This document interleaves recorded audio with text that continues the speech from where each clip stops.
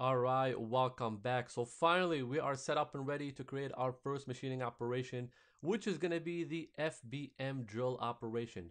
Again, FBM stands for feature-based machining. So what does that mean? That means Mastercam will basically by itself detect all the features on that one plane, and it will know what tools to bring in and how to machine those.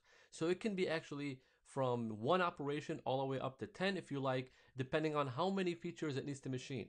Now remember, FBM drill and FBM mill are separate. So if there's milling operation that needs to be done also on the top surface, you need to create an FBM mill operation, which we'll learn in the next session. But for this video, I'm going to show you how to use the FBM drill. So obviously we have all these holes that we need to drill. Those are 16 holes.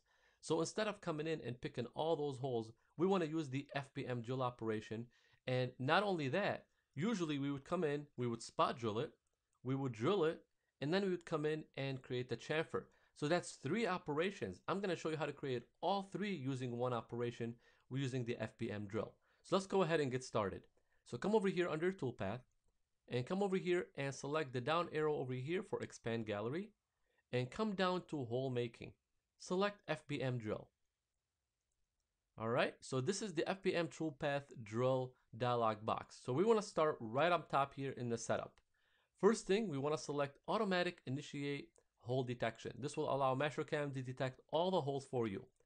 Next is the grouping. We're going to be grouping them by plane. So basically it will machine every plane by itself, not by the tool, but by the plane. If you select by the tool, and if you have drilling on this side and this side, it will drill this side, come back and drill this side, and then go back and do the rest that are on this side. So you want to be careful when you do that, okay? Most of the time when you're milling, you're only doing one side.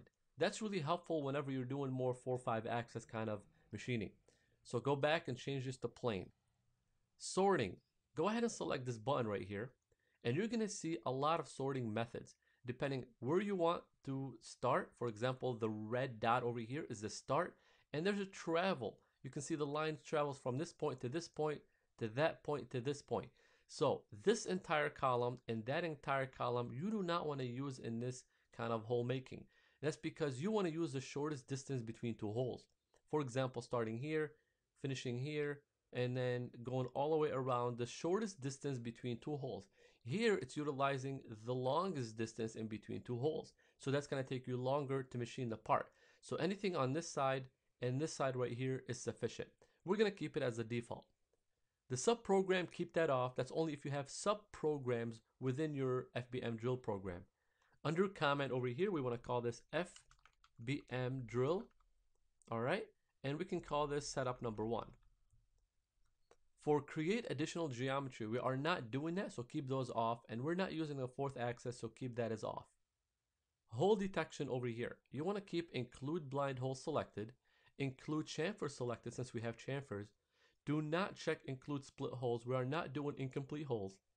Limit search to top plane. Make sure that it is on the top plane. We are on the top plane. Set normals towards tool plane on detect. We want to make sure that's unchecked. And we do not want to delete features on detect as well. So keep those 2 unchecked.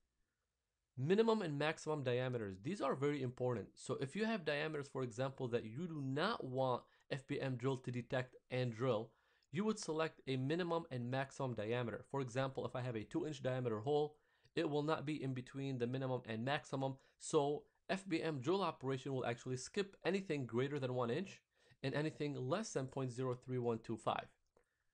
Sweep angle, we're going to keep it at ignore. We're not using a sweep angle. Coaxial holes, machine coaxial holes with gags, we want to keep it from one plane. You don't want to use other planes as well, so keep it from one plane. If you use over here from 2 planes and there's 2 planes over here, for example, the top and bottom, it will actually go right through. If you actually change the graphical area, change the options to 2 planes, that's what it will do. You can also have from one plane if the gap is less than, for example, the gap between here and here is less than a certain amount. And you can specify that amount right here. Okay, so this is only for planes, for parts that has 2 planes. For example, an area to machine up top, and then there's a space over here, and an area to machine to the bottom. So this would be the top plane, and this would be the bottom plane. All right, Let's go to deep drilling. So deep drilling, you're only using that whenever you have a very, very deep hole to drill. So we're going to keep those as off because we're not drilling that deep. Spot drilling, we definitely want to have that checked. We want to use 100% of the finish hole and a maximum depth of 0.375. So you can select anything that you want over here. This will still be the maximum amount that will drive down. So combine spot drill operation that share the same depth and retract value. So you definitely want to have that checked. And use this tool for all spot drilling operations. So if you have your own custom tool, for example, you can actually check this and then come in and pick the tool that you want to spot drill all your operations with. We're going to keep that as off. Let's go to pre-drilling. We want to check pre-drilling and pre-drill pilot holes only. Make sure to have that checked. Hole making. Now this is only useful if you're creating a counterbore, through holes, and blind flat bottom holes. Now we're not doing any of these, so keep that as off, and also keep those two off as well with it. All right, so for the tool selection, you want to have a tolerance of 0.002 or 0.001. Now you can use both inches and metric tools, but we don't want to do that. We want to keep it at inches, so keep that unchecked. Here, this is very important. You want to use tool in part file, use tool library, and create tool as needed. So these are very important to check. It'll allow Mastercam to either come in, pick a tool from the library, or create its own tool depending on the hole size if it's not there. And for the tool library, you want to have mils, inches checked. Tool creation, you want to have create only standard size tools. If you don't want to use the standard sizes, you would uncheck this. And also consider flute lengths. This is very important because you do not want your tool to be machining in this area. You want to consider the flute length to the depth of the hole. You don't want to come in with a random tool that is not very deep. For example, the cutting area is from here to here, but you're drilling a hole that's from here to here. Then you're basically machining in an area that is not machinable. Hole bottom geometry. This is very important as well. You want to make sure that it is equals to the geometry angle. So basically, just like we have in our model, we have angles to the bottom of the holes. So this is gonna basically detect what tool it needs to come in and use to machine the exact geometry at the bottom. So it's gonna take that angle at the bottom and use a tool with that same exact angle. Tooltip match tolerance within 2.0 degrees. Linking parameters. Now we're gonna keep everything here the same. The only thing I wanna go over is the clearance. For example, you wanna have solid height plus. So this is the solid height plus 1 inch. So 1 inch above the solid. You also have the options to select a few of those. Now, I would rather you always select solid height. The most used ones are the solid height and also top of the hole plus. Top of the hole is the top of the hole over here plus 1 inch. Now, in this case, it would be the same as the solid height plus, but say you have a pocket on the top area and the hole is within the pocket, so the hole would start from right here. That's when the top of the hole plus would come in handy. So for our sake, keep it at solid height plus 1 inch. We want to have use clearance only at the start and end of an operation, and that will save you a lot of time with the tool not retracting all the way out between every hole. Over here, retract, we're also going to do the same thing, solid height plus half an inch. Tip compensation. We want to unselect through holes. We are not creating any through holes. And blind holes, also make sure it's unchecked. And we're not doing any tapping, so we can keep this the same as well. All right, so you can see avoiding stool bottom out at adjust, no tap, or no adjustment. You can also adjust pre-drill down as well. Now we'll keep this the same. We're not doing any tap drilling, so it's not going to do anything. All right, so over here, there's also a feature. You want to go down to coolant if you want and turn that on real quick.